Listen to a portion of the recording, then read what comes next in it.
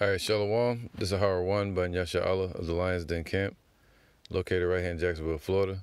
Before I begin, I want to say Kal Halayim, La Yahweh, by Hashem Yahushai, by Hashem, Harakah Kodash, Shema Amath. Double honor to the elder apostles of GMS and the elders. And Shalom to you, Akim, and Akwatim and children that believe in sincerity and truth around the four corners of the earth. Today, almost forgot, is November 23rd, and we know they celebrate their Turkey Day, Thanksgiving Day, and what the Gadites, the North American Indians, call the Day of Mourning. All right, because it was a heavy slaughter and massacre that happened during those times, man. All right, so now I want to get into it. All right, so they say November 23rd is the day that the pilgrims, they weren't pilgrims, they were thieves. This is what they teach us in school, that the pilgrims came over here and known as settlers, and they settled in the land, and they met up with the Gadites, and the Gadites was real peaceful, and they made peace with each other, and they sat down and ate, and they had Thanksgiving. That's not true, man. That's a lie. All right. The fact is that they was thieves and murderers, like the Bible says Esau would be, that he would rule by the sword and gain the fatness of the earth, the increase of the earth by the sword, robbing, stealing, and killing. That's the name of their game. Now, they got a quote that's floating around the internet from Christopher Columbus, who actually never made it to the soils of North and South America. He actually made it to what you would call the Bahamas, Colombia, all right, where they ran into a lot of Taino Indians or Ephraim and Dominicans. All right, so now I want to read one of his quotes, because there's so many areas to touch on. If you go through this topic around this time of year, it can become frustrating because there's so many points to talk about. The pagan values of Thanksgiving. You can go into the history of how they lied. All right, and how Jake still celebrates it today.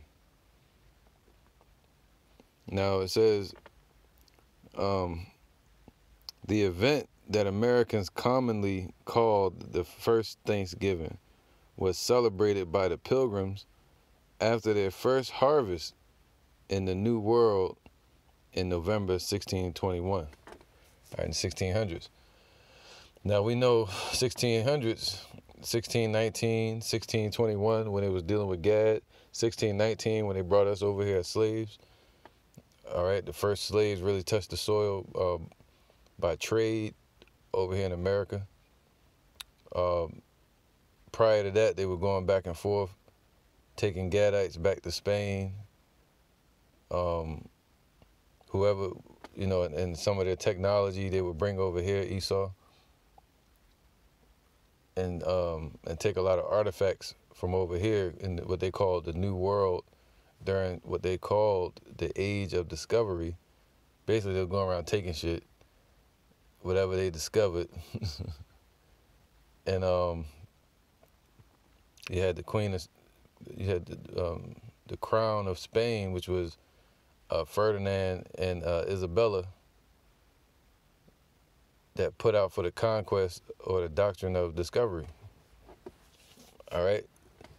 And prior to that, you had them building what was known as slave warehouses to store us at halfway points from Africa, which would be like in Portugal, and certain other islands. And so that was the initial start of the slave trade, going all the way back to 1444 AD with Henry the Navigator, who built what you would call, I forgot what it's called, casa. It's some type of castle, man, they built. And he set it up as a warehouse, man. All right? And they started trading with Africans, trading with Arabs, trading amongst Europeans, trading the children of Israel. All right? So I want to get into that with that mindset. And when it's known by the Native Americans, the Gadites, amongst them that they were slaughtered on this day. After Esau would conquer them or slaughter the Gadites, they would sit down and have a big meal and say they would for Thanksgiving. That's what it's really about. All right? Thanks for giving us your land. And they were taking them as slaves, man. Now, these evil settlers, they weren't nice people. Now, it says, the first Thanksgiving was celebrated by the Pilgrims, allegedly. But now, let's get this real quick. I want to get this quote from Christopher Columbus. 1 second.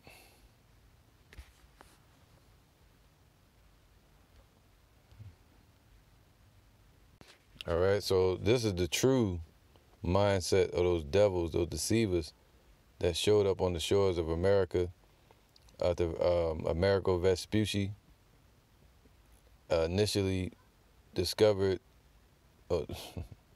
anyway, however you want to look at it, they arrived in Canada, Amerigo Vespucci, and then they moved North America, and they also called South America and named it after, I think the Britons, they named it after Amerigo Vespucci, all right, commemoration of him. So this is all scriptural, that they were thieves, and they took the lands and named them after themselves, man. Just like we're seeing them in action today over there with Hamas in Palestine. It says the Indian, this was a quote from Christopher Columbus, also known as Cristobal Colon. Some argue whether he was Italian or French. That's not really important. The important part is that he was with them devils, and he was hired by Spain to take the place of Amerigo Vespucci. All right, in conquest. And this was one of his quotes of his experience when he met the Gadites, man, back then. The Indians are so naive and so free with their possessions that no one who has not witnessed them would believe it. You wouldn't believe how kind and freely they were living amongst themselves, man. Yeah, you had wars, infighting, all right, but ultimately amongst the Gadites, especially when he landed in Bahamas, he ran into a lot of I'll say the northern tribes. All right, a lot of Dominicans was there. I think Manasseh. No, it's Cubans. So like, what's the Dominicans?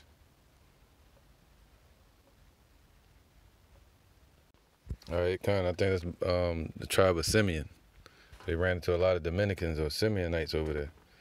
All right, and also Taínos, Ephraimites. So now, this is part of the quote. It says, the Indians are so naive and so free with their possessions that no one who has not witnessed them would believe it, how kind they were. When you ask for something they have, they never say no. All right?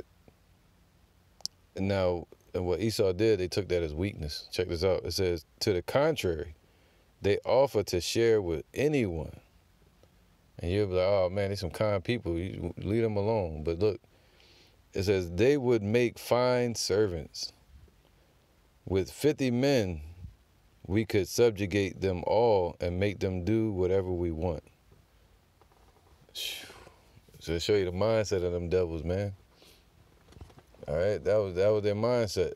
But they make it like it was a Thanksgiving and all this weirdo celebrations that they doing today. And then you got Jake that's still following along with that mindset and not caring and saying, hey, man, it don't matter. It's all about family. You know, it's a time to link up with family. That's how I look at it. That's how you look at it. But we could also look at a piece of shit, but you don't want to smell it. You know?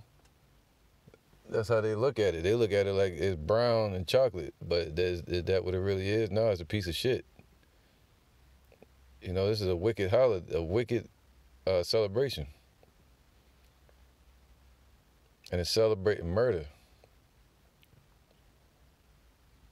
And over the years, in 1939 with Franklin D. Roosevelt, that's when they made it a national holiday, where they really continued to celebrate it and get the corporations to make money off of it, man. Selling all the Thanksgiving items, selling all the Christmas items, Black Friday, so on and so on. Football games, all the Roman peanuts and circus. This is Proverbs 22, and it says, verse 2, the rich and the poor meet together. Yahweh is the maker of them all. Even today, they're all meeting together on their holidays, their folly days, right? A prudent man foreseeth the evil and hideth himself. So we know judgment day is coming for what happened. The scriptures say, prepare slaughter for his children, for the sins of their forefathers. So we know the Lord about to judge these devils for what they did. And those sentences against the evil work. What the scriptures say, 1,000 years is as a day to the Lord. You know, as men count slackness. Let me just get it. This is 2 Peter 3 and 7. But the heavens and the earth, which are now by the same word, are kept in store. So everything's being kept how it is, intact. The wicked going to continue in their wickedness, and the hopeful righteous going to continue in growing in righteousness, man. All the way until the day dawns, man. The kingdom. All right, the wicked shall wax worse and worse, and the righteous going to shine more and more until the day star rises in their heart. So they're going to continue to celebrate these wicked folly days, man. Because the word holiday is the same word as holy day. And this is a very unholy day, man, that they're celebrating. The day is beautiful. It's a fall day, autumn, everything's brown. The time of year it is, yeah, it's a beautiful season, but it's just their celebrations are wicked. All right. But the heavens and the earth, which are now by the same word kept in store, reserved unto fire against the day of judgment and perdition of ungodly men. So those ungodly men, starting with Esau, and 2/3 of our people that want to continue to follow their path. All right. But beloved, be not ignorant of this one thing, that one day is with the Lord as 1,000 years, and 1,000 years is one day. The Lord is not slack concerning his promise. What's his promise? You go to Revelations chapter, I think, 13, where it says, he that killeth with the sword must be killed with the sword. Here is the faith and the patience of the saints. So the Lord is not slack concerning his promise to judge Esau. All right? And to deliver the elect of Israel. As some men count slackness, but is long-suffering to usward, not willing that any should perish of the elect, but that all should come to the repentance. But the day of the Lord will come as a thief in the night, in the which the heavens shall pass away with a great noise. So this rulership, these celebrations they're doing for Esau, is all going to pass away in the destruction of America. In the which the heavens shall pass away with a great noise. That's that boom from the ICBM missiles. and explosions. And the elements shall melt with fervent heat, and the earth also and the works that are therein shall be burned up. There you go. Gonna be a bunch of burnt turkeys. Now let's get back to this quote. All right. It says here, the Indians. Okay, I already read the quote from Christopher Columbus. So I'm gonna get back to the scripture. Proverbs chapter 22 and 3. The prudent man foreseeth the evil and hideth himself. See, that's the prudent man. All right, a prudent man is going to hide himself from what's to come, the destruction, the judgment. All right, so, and we hide under the shadow of the Almighty. Okay. To be prudent, it says the prudent man hideth himself, man. Acting as or showing care and thought for the future. See that? Do today what will help you tomorrow. Not do today what will get you destroyed tomorrow. And that's what they're doing. They want to continue celebrating these holidays. You got the hopeful elect right among them, telling them it's wicked, saying it's off, you know, but they's like, nah, man, they try to stay away from you and avoid you.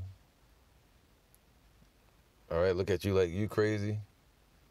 But so they did the same thing in Sodom and Gomorrah. They did the same thing in Egypt. All right, and they did the same thing in Israel during the 586 BC, in the 7th century with the Northern Kingdom as well. They did the same thing in 70 AD, just didn't listen to the prophets. All right, really, they just not listening to the word of the Lord, the spirit of truth, the right way. The Lord has made it very simple in 2 steps. One is prohibition, and the other is commandment. All right, to give commands, to obey his commands, and to understand what's prohibited, what we're not supposed to do. It says, a prudent man, a wise man, foreseeth the evil, and we're blessed to have foresight of what's to come, and hideth himself. But the simple pass on and are punished, man. That means the foolish, they're going to continue eating their turkeys. That's why the scriptures say that they shall eat the fruit of their own way. You know, ain't nothing wrong eating turkey, but I'm talking about their celebration. When they sit around the table and they gather, but not on the Passover. You know, they gather on what they call Xmas, but it's really a celebration for Nimrod. All right, so let me get this real quick. It says here, I'm just typing something, man, so lucky. So it says, by humility and the fear of Yahweh are riches and honor and life. So that's what we should be thankful for, that the Lord is going to give us life. He said, I know thy works and thy poverty, but thou art rich. See, but 2/3 think that gain is godliness. They sitting around thinking they're idols. You got a bunch of Muslims celebrating Thanksgiving. You got Christians celebrating Thanksgiving, you know? So,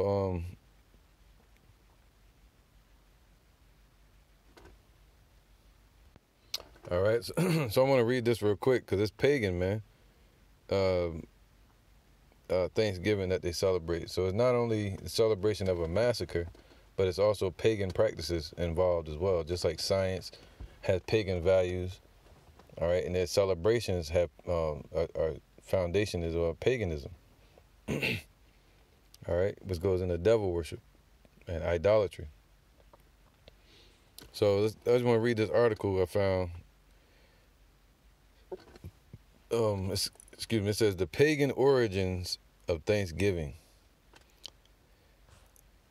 It's almost time for Thanksgiving. Okay,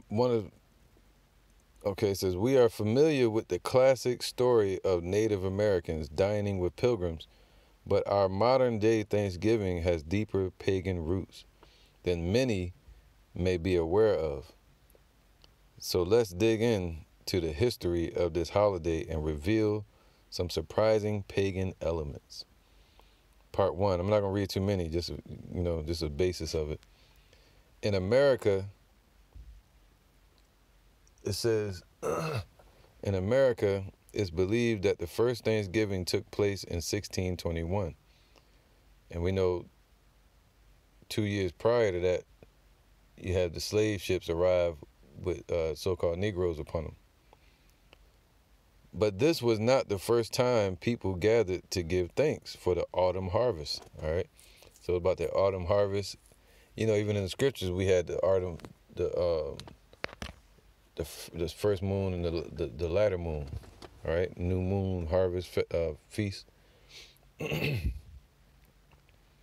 says, in fact, people have been celebrating the harvest for millennia, and our Thanksgiving meal is just a modern incarnation reflecting these ancient celebrations of autumn abundance. But they're doing it with paganism. All right, devil rituals. Most of our modern holidays, like Christmas, Ishtar Day, Easter, are a combination of pagan and Christian traditions, which are both wicked, because the Lord never told us to be Christians. Thanksgiving, on the other hand, doesn't have as much of a Christian influence. While Thanksgiving is not tied to any one specific religion, its traditions are quite similar to a number of ancient pagan harvest celebrations. All right. For example, in ancient Rome, they celebrated the holiday of Cerealia. All right, Cerealia, which honored the harvest goddess of grain called Ceres. Ceres. Ceres. All right, in case somebody want to do a lesson on it.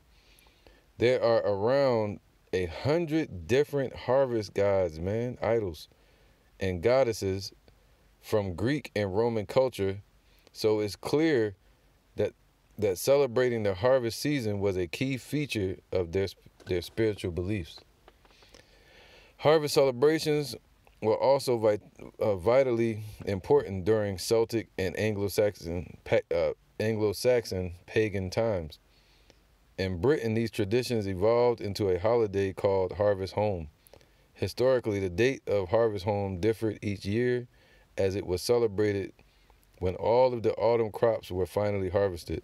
The final cartload of the food was paraded through the town, and a big harvest supper was celebrated among the villagers. Apparently, these harvest suppers started to get a bit out of hand, and in 1867 were described as unrestrained riots and excess. All right, so that's what this is, man. It's basically folly. Okay, it goes into paganism. It says, there are 3 key symbols that are common on Thanksgiving celebrations. The cornucopia, a.k.a. the horn of plenty. That's what they be using, the corn, the horn or some shit. The turkey and corn. All these symbols were viewed as very important among pagan societies.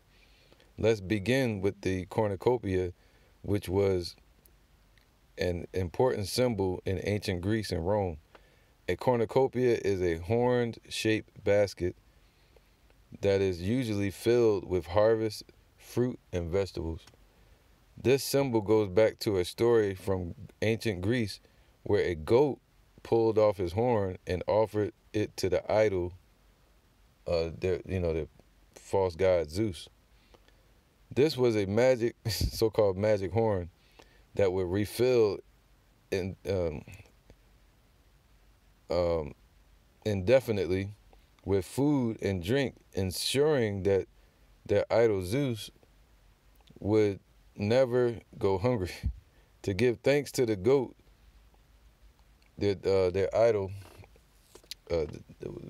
Zeus, made the goat's image in the night sky. Get the hell out of here. See, these are all fables. Which became the constellation we now call Capricorn. All right, let's see what else they got about the turkey. All right, because that shit sound crazy. I don't even want to read no more of that. The next symbol I want to mention is the turkey, which is the centerpiece of the American Thanksgiving dinner. Many Native American tribes view turkey as a symbol of fertility and abundance. As a totem animal, turkey reminds us of the importance of a relationship with the land, as the land is the source. Oh my goodness, man. Turkey feathers are also viewed as especially important and are used in ritual wear and in smudging ceremonies. So when we eat turkey at Thanksgiving, we are celebrating and honoring the connection we have with our sacred lands and animals. That's that ritualistic shit. All right, so they got all these ritualistic beliefs dealing with this stuff, man. All right. So let's see. All right, so Proverbs 22:4. By humility and fear, the fear of Yahweh are riches and honor and life. Thorns and snares are in the way of the froward. He that doeth keep his soul shall be far from them, man. See that? So far from the thorns and the snares, man, the traps that's being set up. See, people that celebrating these holidays, the same ones that's following behind Esau's agenda for a new world order. That's following behind all the wickedness in this society and these religions.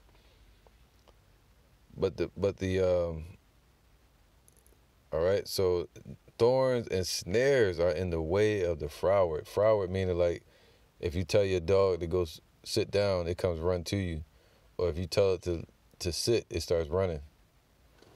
You know, or you tell it to go running and they start to sit down, doing the exact opposite of what you say. That's a froward animal. All right, so we tell people to stop celebrating these holidays and they go celebrate it. It says, train up a child in the way he should go, and when he is old, he will not depart from it. And you see these people not departing from it. They were trained up in that way. All right, the Lord woke us up from amongst the dead, the spiritually dead. But 2/3 are still continuing in that way. They see the Gadites talking about the suffering and the mourning they're dealing with, and they're like, well, I ain't gonna do with that. I still want to celebrate and link up with my family. You can link up with your family, but tell them the truth. The rich ruleth over the poor, and the borrower is servant to the lender. Now, the rich have showed up over here and conquered this land, and still to this day, they found ways to keep us in subjection under them. But it's all the will of the Most High, because this was prophesied in the scriptures. Let me get that. This is Genesis 49:19. Gad, a troop, shall overcome him, but he shall overcome at the last. And that's what happened. The North American army overcame and took over Gad and sent them into reservations, you know, and they were being wicked over here as well with their mysticisms and pagan practices when they originally came over here so they could try to keep the laws and the things like that. But, so yeah, it said a troop shall overcome him, and that's what happened. So they didn't just overcome the southern tribe, they overcame the northern tribe as well, Esau. All right, they put us in slavery, and they put the Native Americans and the northern tribes in subjection as well. But the bulk of the slavery fell on the so-called Negroes. This is Isaiah 14:12. How art thou fallen from heaven, O Lucifer, son of the morning? How art thou cut down to the ground, which didst weaken the nations? And it's talking about Esau and also what they built, Babylon. All right, and they're going to be cut down to the ground, the ones that weakened all the nations. And one of those nations that were weakened is the children of Israel. All right. Verse 13, for thou hast said in thine heart, I will ascend into heaven, I will exalt my throne above the stars of God. And that really represents the congregation of the Israelites. All right, they wanted to exalt themselves above us and to go out into space.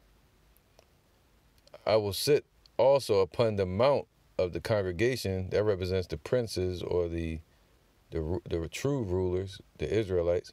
So they wanted to rule over us, not just the dark-skinned people, but also, not just the Negroes, but also the northern tribes, the Latino tribes, and Native Americans. I will sit also upon the mount of the congregation in the sides of the north. See that? And that's when they brought the northern army against us. All right. So, yeah, I'm gonna get something else real quick. All right. So in the north was what? America. Okay. North America, South America, which was named after Amerigo Vespucci. All right. So Revelations 11:8, and their dead bodies shall lie in the street of the great city. That great city is Babylon, today known as America, North America, South America. And now people were what? Spiritually dead. Native Americans being pushed into reservations. So-called Negroes being pushed into hardcore slavery. All right, and the Jamaicans being pushed into the sugar mills with slavery. And so on with the rest of the tribes. All right, so it's not just about the so-called Negroes, but the Native Americans as well, which spiritually is called Sodom and Egypt. That's America.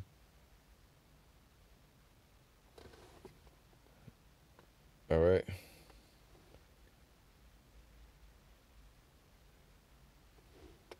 And it says here,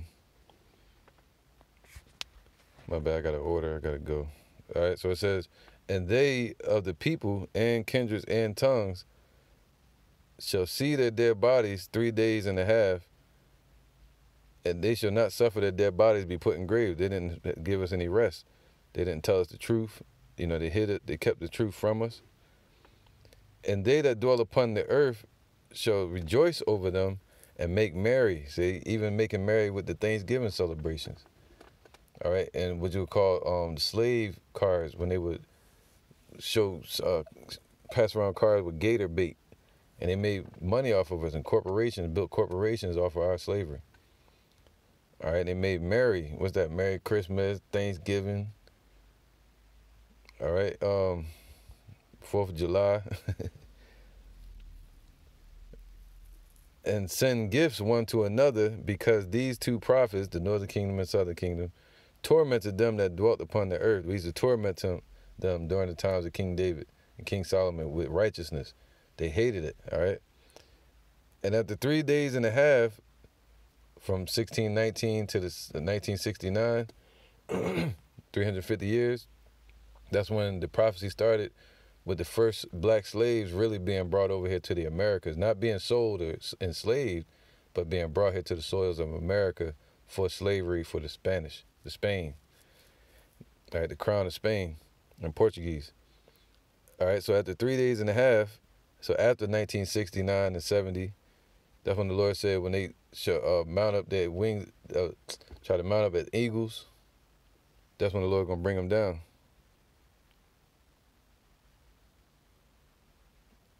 All right. Okay. So now it says here,